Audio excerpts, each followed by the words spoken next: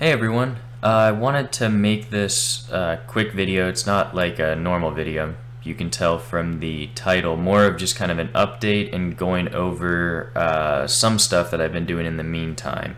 First off, again, I know I said this like 2 videos ago that I was going to try to keep being consistent with my upload schedule, and that obviously has failed quite badly. So I apologize for that. I have been getting everything together and we're moving into a new office space, which is much bigger and should be way better for us moving forward. I also have been hiring some new people.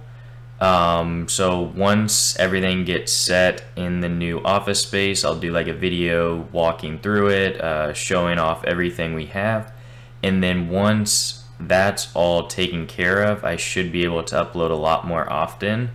I don't know when that'll be, hopefully within the next few weeks, but no promises on that.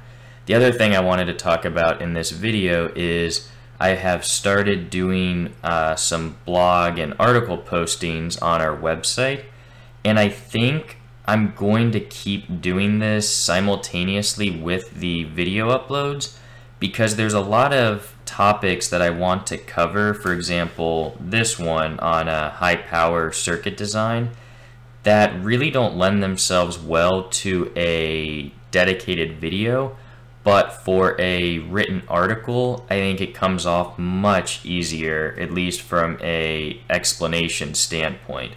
So I'll leave the link for this article in the description. I posted it just a few days ago, and it goes into different tips and ideas and methods for high power circuit designs. I know I've had quite a few people talk about like copper pours and different techniques for higher current layouts, and I think this goes into pretty good detail, at least on different topics that I haven't seen explained in the circuit design community very much.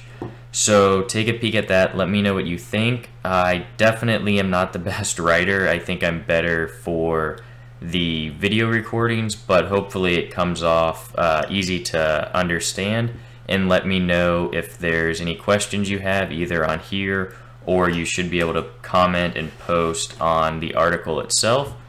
So once again, thank you for checking this out. Let me know if you have any suggestions for future videos or articles, and I will try my best to get back on a regular upload schedule coming up. See ya.